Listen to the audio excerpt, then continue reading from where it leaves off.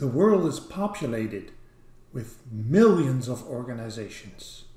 It is the task of the organization theorist to go into the field like a biologist and categorize all the different organizations that exist. And that is exactly the purpose of this video.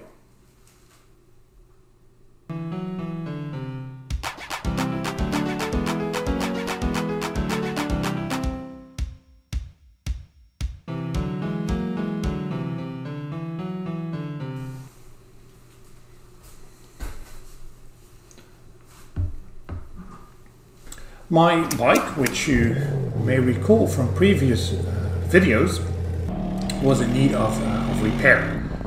So I brought it to the bike repair shop, and on my way back I noticed a huge variety of organizations.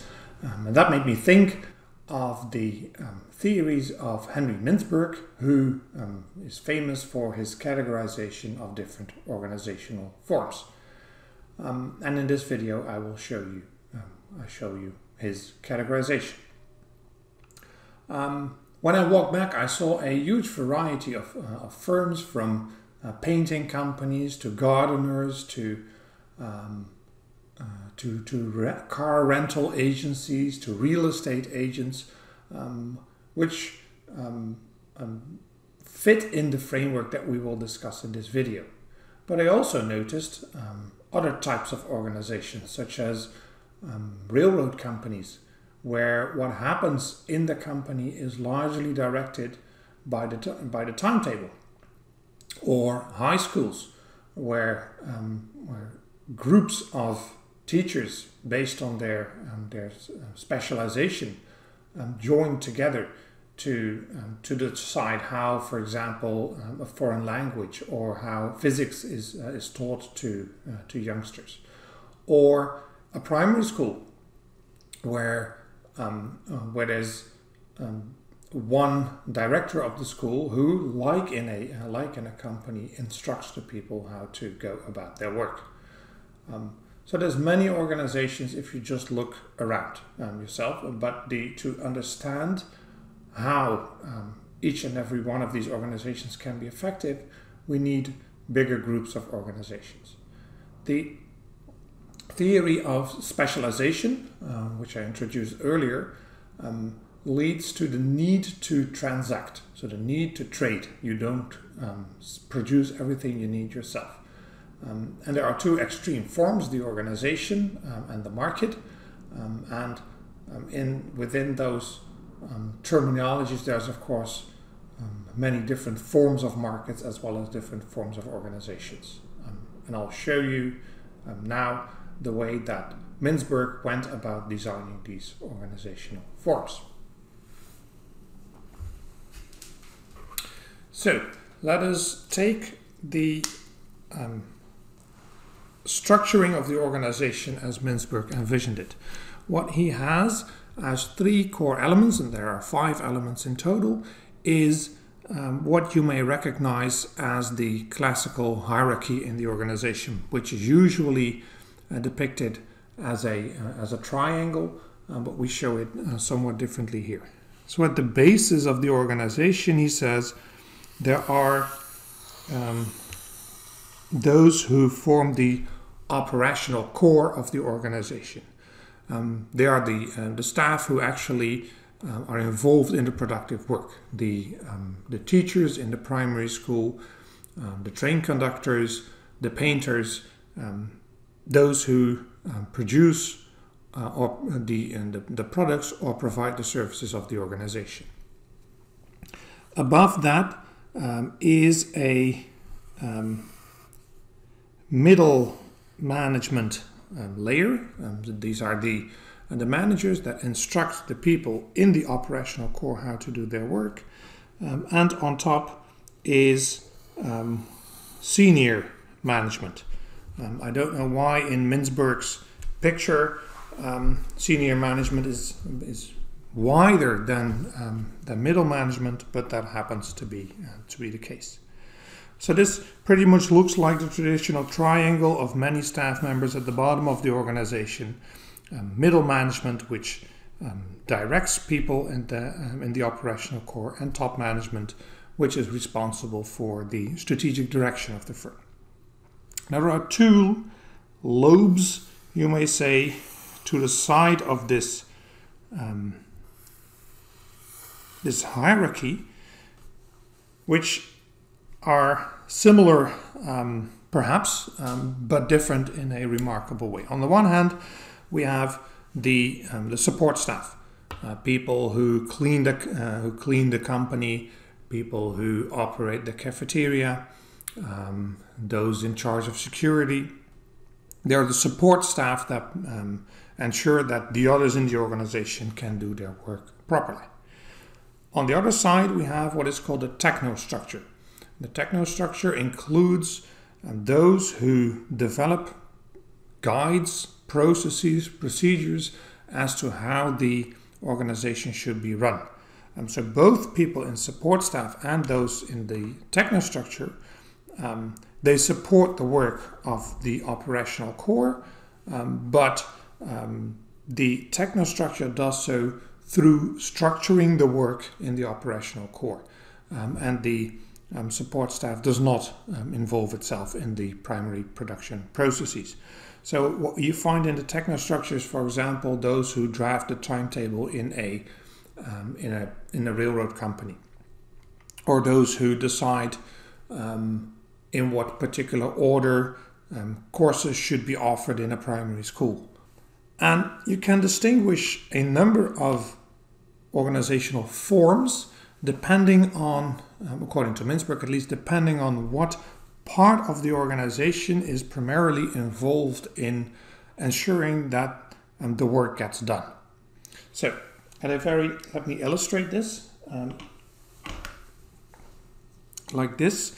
Let's place two people in the operational core. These are the workers in the organization. Now, the first form is mutual adjustment. And in mutual adjustment, the other parts of the organization are pretty much non-existent. These are generally small organizations. Think of, say, a sports club, perhaps, or a new organization that has just come into existence. And there, if we need to agree on on how the production takes place, on who does what, the people in the operational core communicate to each other. At some point, the organization will become too complex. That we will add new staff members to the operational core, and at that point, the organization needs some central figure to let's see whether yes. Needs some central figure to give direct instructions, and this is what is called direct supervision. So there's not an awful lot of middle management yet, but there's one person in charge who directs the others in the operational core how they should do their work, and that is also in the interest of the people in the operational core. So it is often a form that arises automatically. And you can imagine that the more people you have in the operational core, the more difficult it will be for them to agree amongst each other how to go about the work. And then if you appoint a central figure who does this for them, then what you get is a system in which decisions will be taken much more quickly, which is in the interest of everyone. So these are the first two: direct supervision and mutual adjustment.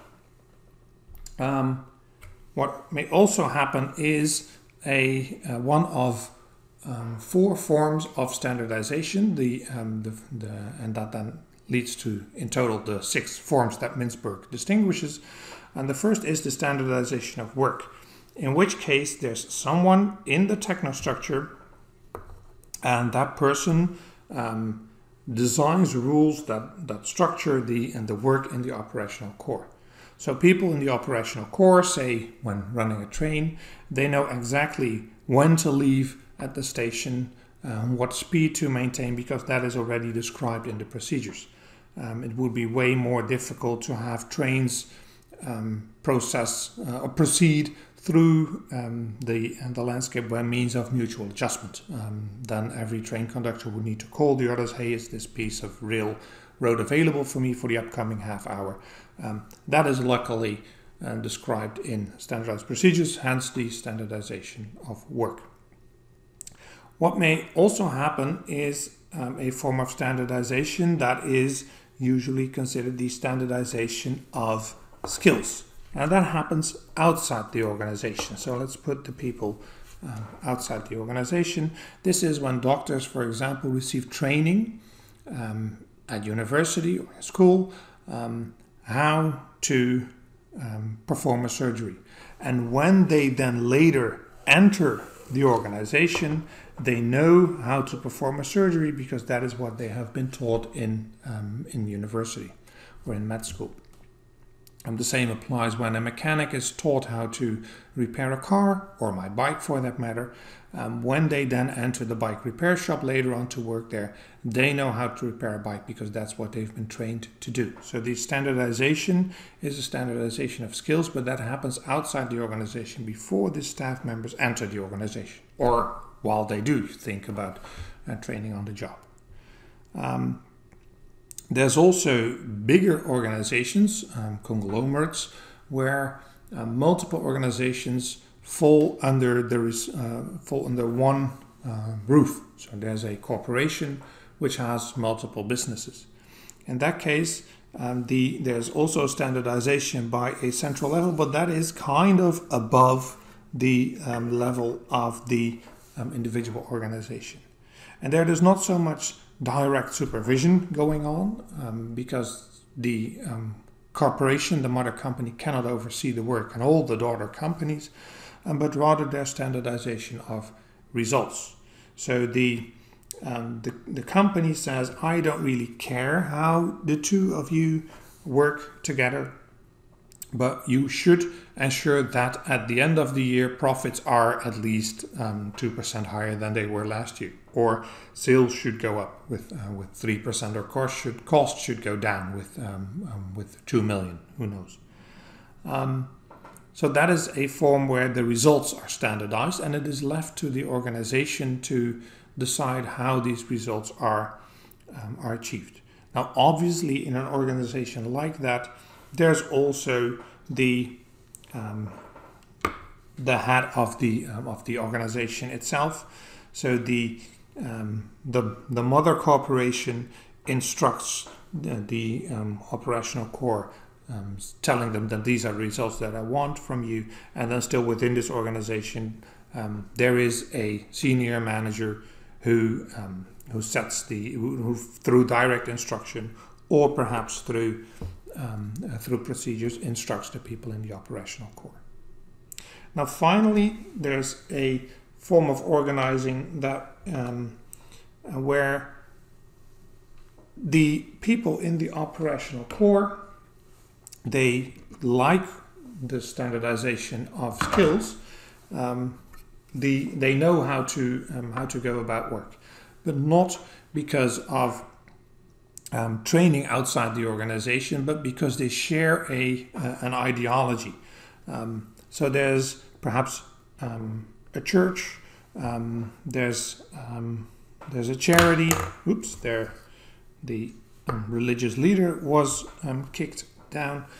So there's some form of ideology that develops outside the organization, and that leads the people in the organization to behave according to a particular predictable pattern because they share the same ideology. So if you work for a charity and you want to do something about a particular disease and you start to knock on doors to collect funds, you all pretty much know what to do because you share the same goal. Or when you're in a religious organization, you know how to go about organizing church services, and because that has been that is part of your religion, how to do so. So these are the 6 primary forms of organizing that Mintzberg distinguishes: mutual adjustment, direct supervision, and 4 forms of standardization, some happening outside and some happening inside the organization. In And these are, of course, archetypical forms of organizing. In a real organization, there's often a combination of these forms of standardizing happening. The railroad company has some direct supervision as well, and there's always room for mutual adjustment because you cannot put everything in standardized procedures. So in real organizations, you see that the different forms of organizing that they happen together, and we observe all of them at once, or a combination of them at once, but often there is a dominant form. And knowing that the local supermarket is part of a bigger supermarket chain, or that it is run by the person who also manages the organization, or that it is that it is a highly specialized shop where people receive training outside the organization before they enter. That matters if you study the operational procedures and the management in these organizations.